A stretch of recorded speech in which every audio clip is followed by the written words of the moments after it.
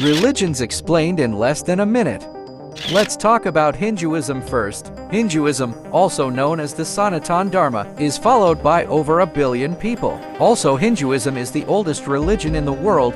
The birthplace of Hinduism is the Indus River, which runs through northwest India to Pakistan. Hinduism also has 4 major denominations, which contains Shaivism, Vaishnavism, Shaktism, and Smarta tradition. And Hinduism has some major beliefs, that is, truth is eternal, Brahman is the truth and reality, the Vedas are the ultimate authority, everyone should strive to achieve Dharma, individual souls are immortal, the goal of the individual soul is moksha. Hinduism has a lot of books, full of knowledge. Thanks for watching the video, make sure to subscribe for the next video.